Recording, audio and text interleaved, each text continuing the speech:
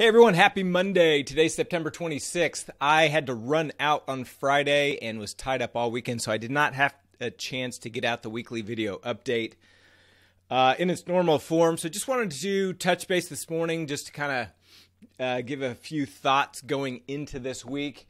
Obviously, so 2 weeks ago with the CPI number coming out, big move lower. That was on a Wednesday.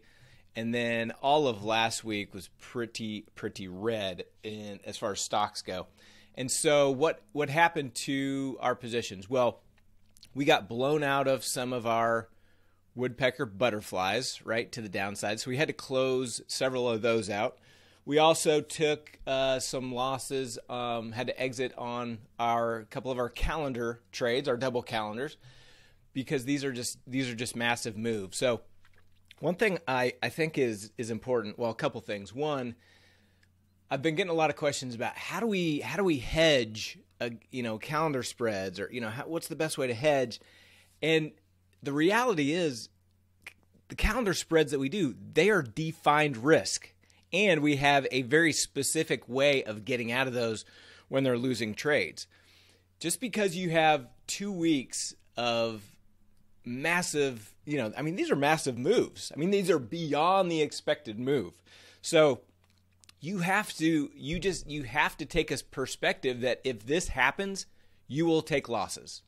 You can't plan to hedge for that, because 80% of the time it's not going to happen. 80% of the time it's going to stay within that expected range. And so you really just have to look at this as these are the 20% that you're going to take losses on. I know I beat this over and over and over again, but it comes down to position size. And so I think taking the mindset of, oh, the market conditions are bad, so I'm not going to trade this strategy right now, I think that's a mistake. I think that you need to take a perspective of, hey, we got hit. It pushed out of our range. That's not normal. That doesn't fall within our 80% probability that we usually book profits on. This falls in the probability of the 20% that we lose on, and that's just how it is. That's part of trading. Trying to change what you're doing every time you take a loss and trying to figure out how you could have avoided that loss. While it's good to always be continuing to grow and tweak your strategy, I think it's a mistake to constantly change your strategy every time you take go through a drawdown or have a situation like this, which just happens some of the time. That's just, and we never know in advance when that's going to happen. Now, would I say reducing position size is an okay thing to do? The answer to that is always.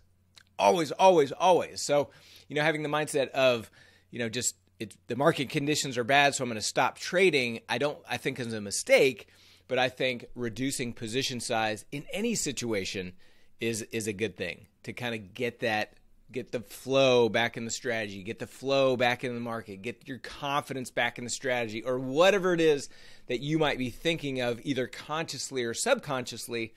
Reducing position size is always a good thing until you kind of get to understand or a better perspective or whatever it is, and then you can kind of scale back up to your normal position size. I think that's always a good option.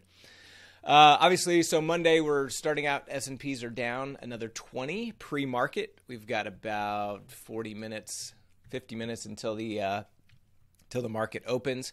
So we'll see what happens. But I will not stop putting on our core positions here just because we got pushed out. So I think that was kind of the main theme of what I wanted to talk about. And then as far as hedges go, one thing that I used to do a lot of is just carry always a certain amount of short delta. And I've talked about this in the community several times, but I've gotten some additional questions about it recently. And just to help you understand as far as how I'm managing my overall different accounts, is I am just exclusively using NTT as my directional bias. Okay, so let me bring up an NTT chart. So I've been I've been very short overall in my directional bias. Now, Friday, after that big drop, I essentially cut out of all of my short positions that I had, futures, NTT portfolio positions, anything else that was kind of short delta, I pretty much cut out of. And so I'm long right now. Now, we're still in the downtrend. Her trend candles are still red. And I just said I'm using NTT for my directional bias. But when you get a flush like that, I also just wanted to take profits on those. And I don't mind being a little bit long here. I mean, what we know about bear markets is you can have some very serious kind of rip your face off rallies, right? And so I don't mind being long here. Will it keep going down? Maybe it will. Will we have a massive bounce today? Maybe we will. We don't know. But the bottom line is it's more about just kind of taking profits. If we do get a bounce, I'll kind of start reloading my shorts.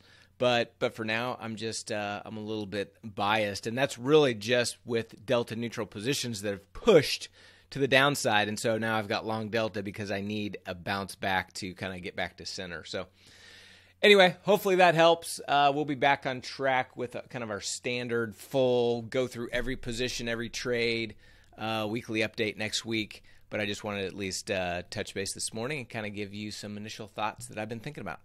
Hope that helps. Talk to you soon.